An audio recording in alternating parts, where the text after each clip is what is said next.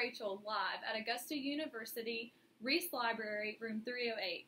Joining me here is Barbara. Well, Rachel, we have some breaking news. In our viewing area, there's an emerging disease that we need to be informed about. All right, and she brought with us a short informative video, so let's stay tuned for that. Oh, it's Rachel. Hey, Barbara, what are you doing out here? Hey, Angel, what are you doing? Hey, Rachel, we're just walking the dogs. Oh, through that's the so woods. much fun.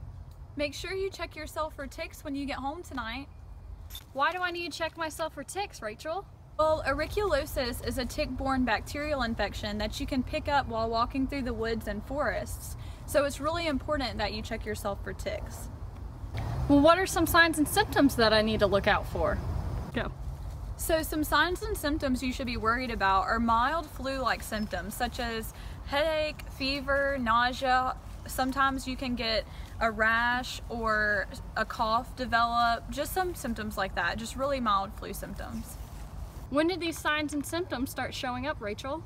Well, Barbara, signs and symptoms usually occur 1 to 2 weeks after you've been bitten by the infected tick. Are the signs and symptoms the same for everyone? Well, no, everybody's different, so your symptoms may be different than somebody else's. So if I just get bit by an infected tick, I just have it? No, actually the only tick that has been found to be carried in is the Lone Star tick. No, actually the tick has to be on for at least 24 hours. What if it's been on for more than 24 hours? Should I be worried?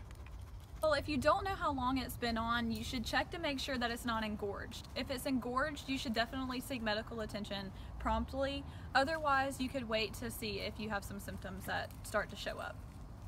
Well, what about these little guys? You should definitely make sure to check them too, because Ehrlichiosis was first found in wild animals and domesticated dogs, so they could get infections from the tick as well. Okay, well, I definitely don't want us sick, especially this little guy. So I guess we'll have to go home and check ourselves for ticks. Bye, Rachel! Bye, Barbara! Thanks for staying tuned for that short informative video. Thank you, Barbara, for bringing that along. Wow, well, that was a really informative video, and I definitely am going to be more cautious next time I'm out in the woods or hiking or camping. Definitely, me too.